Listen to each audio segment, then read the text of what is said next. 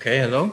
Now we're going to learn about extending Scikit-Learn with your own regressor from Florian Wilhelm. Thank you. Hello, everybody. So in my talk, extending Scikit-Learn with your own regressor, I'll first give a short introduction to Scikit-Learn is, maybe most of you know. And then I'll talk about an estimator which is not yet included in Scikit-Learn, a robust estimator called Theil-Sen. With this as an example, I'll show you how you can implement your own estimator in Scikit-Learn, how to extend Scikit-Learn. Then I'll talk a little bit about what you need to consider if you want to contribute an own estimator to Scikit-Learn. And I'll tell a little bit about my own experiences in contributing to Scikit-Learn. So first of all, what is Scikit-Learn? So Scikit-Learn is a machine learning library. So whenever you have some kind of data and you want to extract some insight from this data, you can Scikit-Learn. You can use Scikit-Learn. It's simple, efficient tool for data mining and data analytics. So it's really simple to use. And so that makes it accessible for everyone, and you can really apply it to all kinds of problems. So I took this marketing sentences right from the web page, but it's really true. So it's really extremely simple. So if you haven't used it, you should definitely look into Scikit-Learn. It's built on NumPy, SciPy, and Matplotlib, so three famous libraries which are used all over in the Python ecosystem. And what is really good, it's open source, but still commercially usable. So it's BSD licensed. So if you want to maybe not contribute everything you do with it back to Scikit-Learn, you can still use it, which makes it really good in the commercial applications. Okay, so this picture, it can also be found on the Scikit-Learn website. I like it because it gives a nice overview of the things you can do with Scikit-Learn, the basic areas of applications. So you can do classifications. So a typical example would be if you have like handwritten digits and you want to classify if a digit is a 1 or a 7, for instance. Then you have everything related to clustering if you're just looking for patterns in the data without having some kind of labels, real targets. So for unsupervised learning, you can use clustering. It also supports dimensional reduction techniques. So when you have too many features and you want to avoid overfitting, for instance, you have a lot of tools to do PCA and so on, so dimensional reduction, and of course the whole regression part if you want to find the relationship to a target variable depending on some features. And this is what we're going to talk about. So, but before we start, first a little refreshing from maybe from school. You've learned about this, the least square. The least square method is called linear regression in Scikit-Learn. And I want to shortly explain how it works because Theil-Sen is a kind of extension to this regressor. So we have independent variables, x1 to xp, and in Scikit-Learn speak, they're called features. And we have a dependent variable, so the so-called target y. And now we want to build a model. We want to use the features to somehow predict the value of y. And a typical, really simple approach is just a linear model. So you have a linear combination of x and the coefficient w. And you try to explain your target variable y with the features x. So in order to now find the w's, you minimize a functional, which is given here. So this is then the least square. You're minimizing the square distances. And in a typical one-dimensional case, this is a picture here. So the blue dots is your data, and in one dimension, so the x-axis is a feature, and the red line now minimizes the square distances to all black dots. So this works really well if you have perfect data, because there's an internal assumption that error value is normally distributed. So this works then quite well. But in practice and in many projects that I worked on, all the data you get maybe from customers is less than perfect. So you have a lot of outliers, you have corrupted data because of measurement errors, because of maybe someone put in a wrong value somewhere. And then quite often your data looks like this in one dimension. So you directly see on the right half side that there are some values that don't really fit to the really dense line on the left side. So what you would do in this case, you would maybe just remove those dots just by looking at this plot and decide, okay, I don't want to take this into my fit. But what do you do if you are in a 10-dimensional space or in an n-dimensional space? Then you can't just see by looking at a plot like this which are your outliers, and you need to somehow make some complicated pre-processing to eliminate those outliers. So what happens if you now just apply the ordinary least square? So you would get, of course, a complete wrong result. So you would not expect the line to go like this. You would rather want to have the line to go through the black line, to the dense line on the left side. So this is something I think you really need to consider whenever you look at new data, that there are no outliers in this new data and that you come up with something robust. So the Theil-Sen, as a natural generalization of the least square method, is an algorithm that now looks at all possible pairs of those of your sample points and calculates a list of slopes. And then, in this case, if you have in the end the list of slopes, you take the median, and the median is what makes the method really robust, because the median doesn't care about a single value; it only cares about the ranks, so the order of those values. So I think this is easily shown and understood with an example. So here again, our plot with the outliers. We now take 2 points, the 2 red dots here. We calculate the slope connecting those 2 plots and add it to the list just close to the x-axis, and the slope is 3.1 in this case. And now we just go on with all possible points, and so this time it's 3.1 again.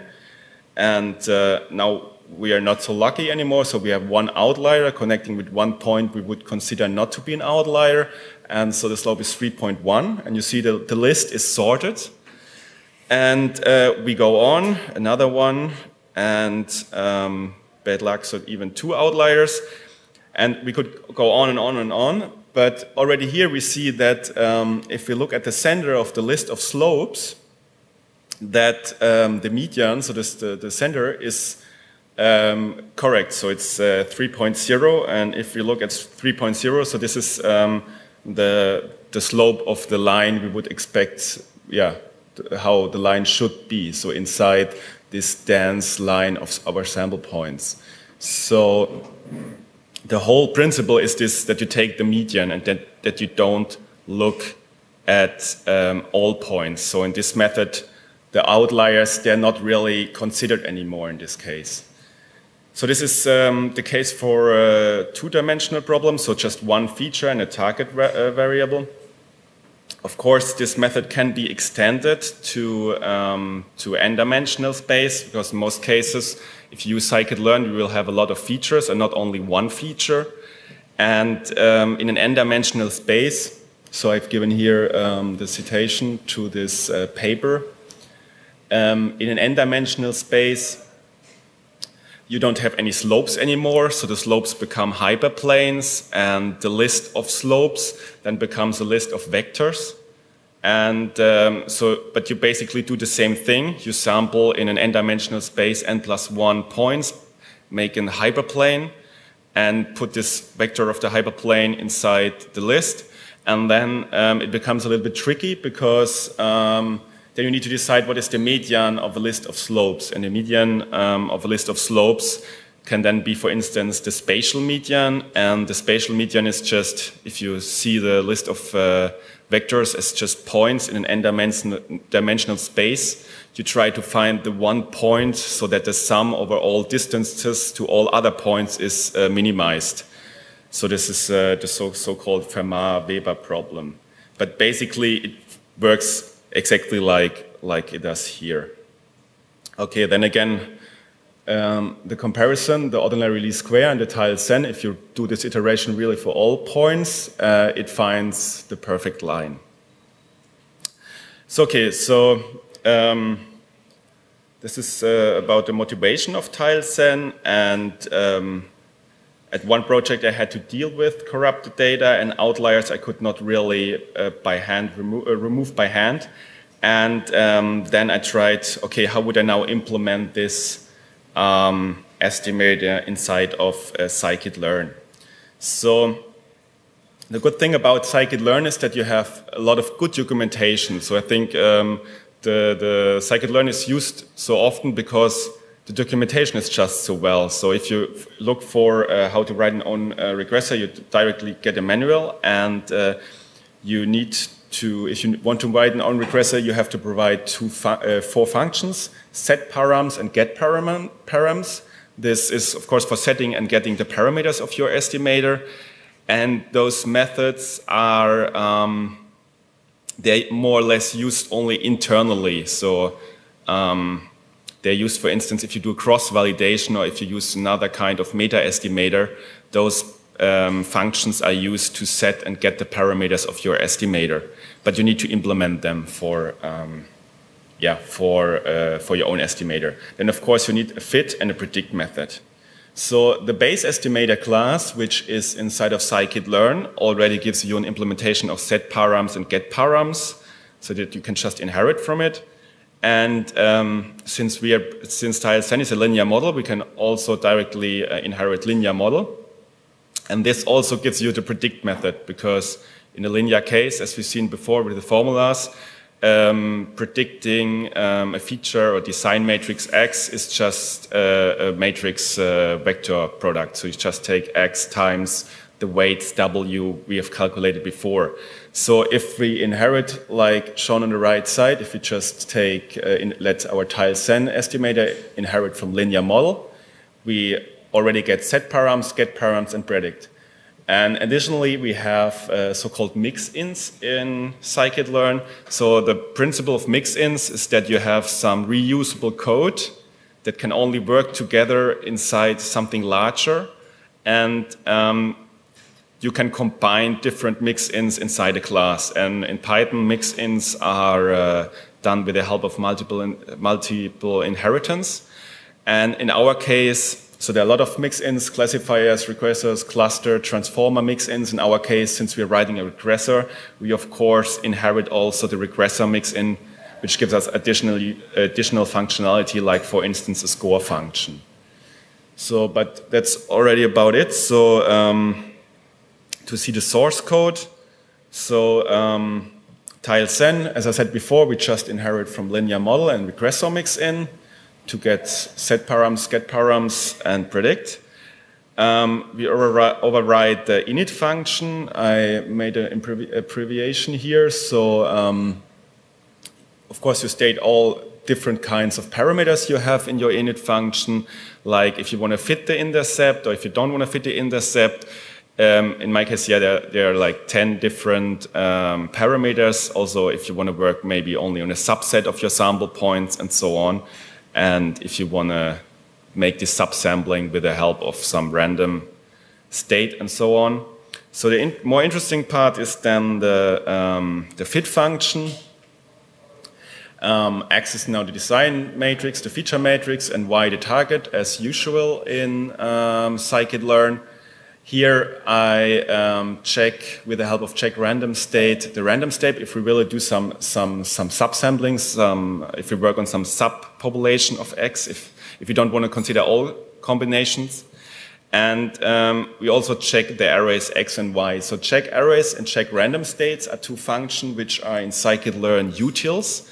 And if you write your own function, if you write your own estimators, you should have a look in Scikit-Learn utils for all the developer tools which help you a lot doing those repetitive things like checking array, is it a float, is it a dense format, and is the random state given as a number that you should use as seed, or is it a random state object itself and should just be passed on.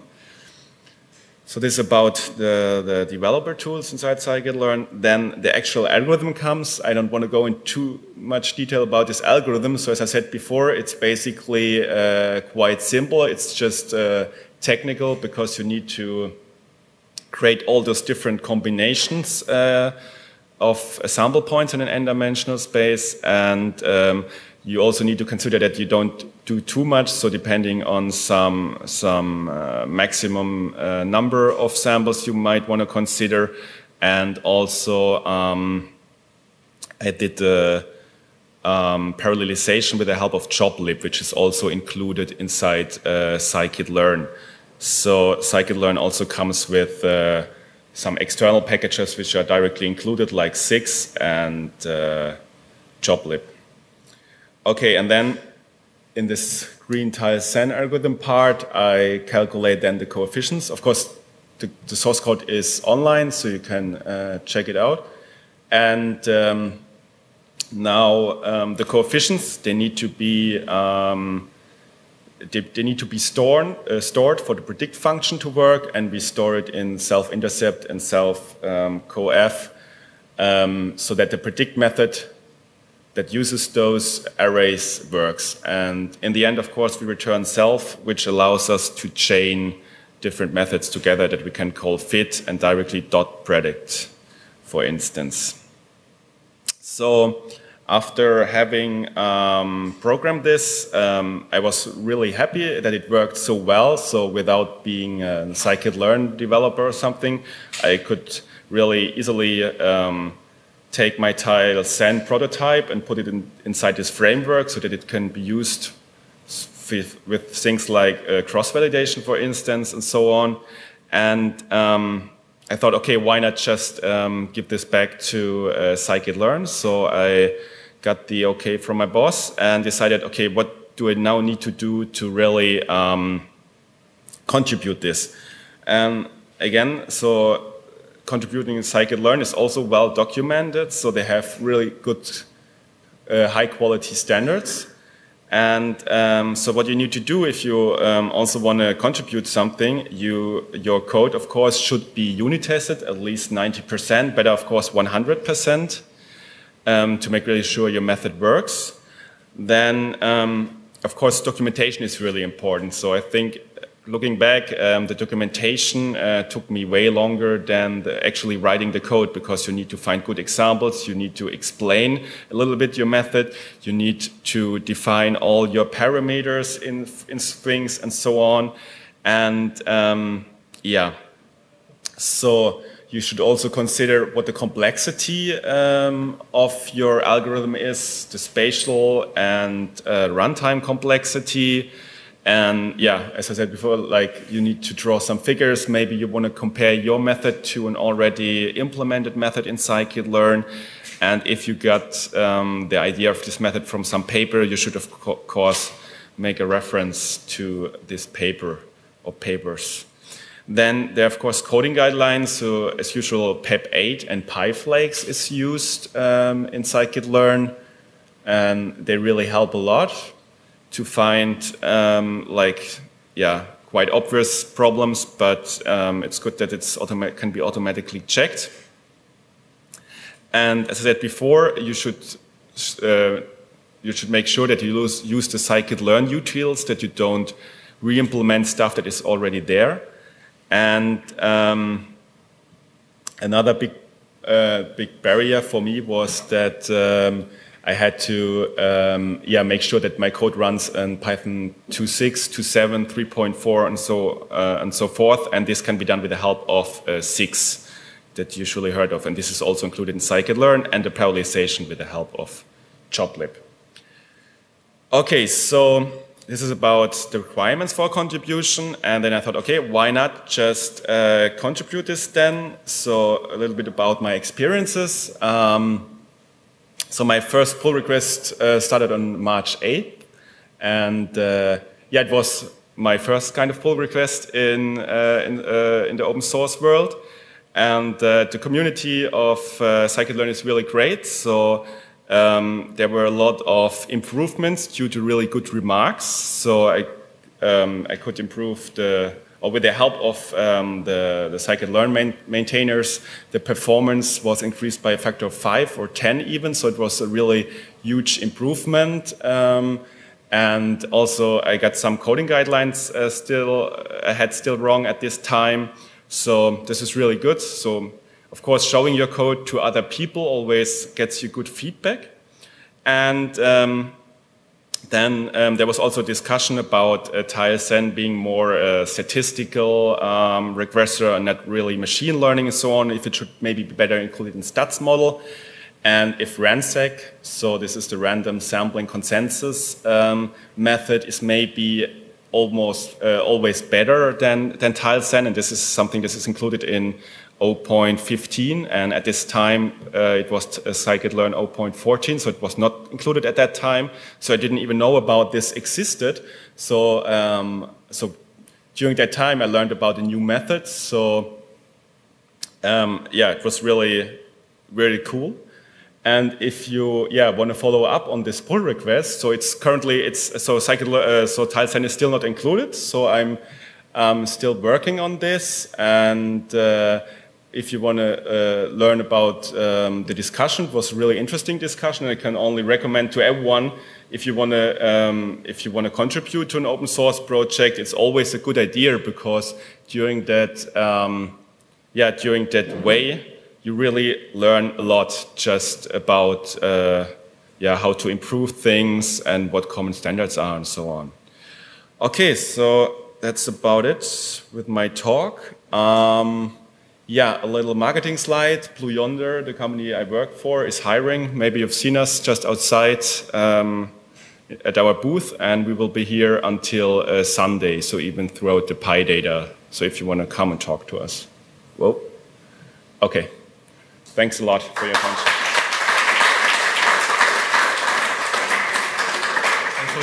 Are there any questions? Yep. I was just wondering, how does this technique compare to more traditional, robust techniques like ridge regression or something like that? So the question was a little more traditional, if there are more traditional techniques like what? Like ridge regression? Ridge regression.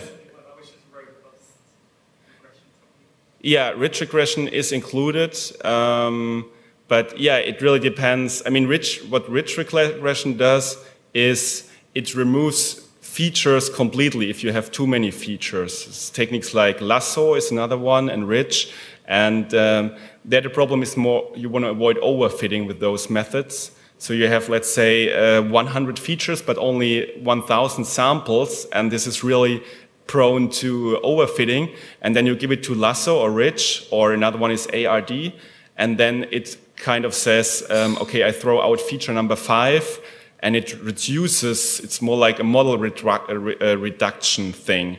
So yeah, so the thing with the outliers is different, because you can have these outliers inside one features, and so I think it's a good idea to also include more robust estimators in Scikit-Learn. And as of now, I mean, RANSAC is now included, and this is an algorithm coming more from the computer vision.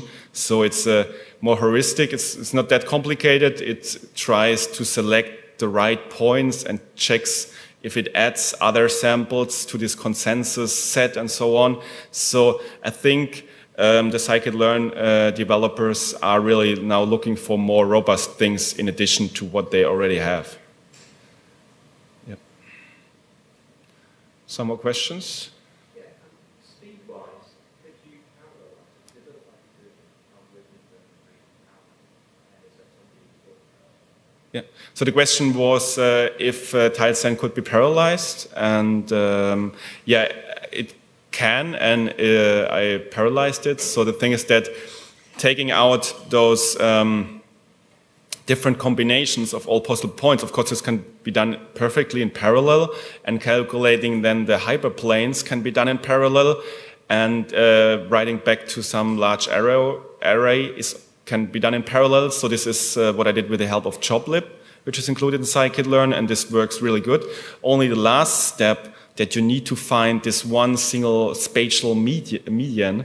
So this is then, so the algorithm is based on a reweighted least square. I think it's called modified Weizfeld method.